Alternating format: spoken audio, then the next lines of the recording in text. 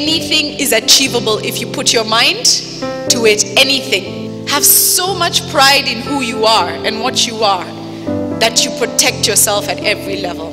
We need strong men who take responsibility, both in their home life and in the workplace, who support their sisters, their mothers, their wives, just as we need strong women who are an example to so many other women out there who are doing the same thing, supporting their families and performing excellently in the workplace. So I think we are all challenged. And how many of you think you can rise to that challenge?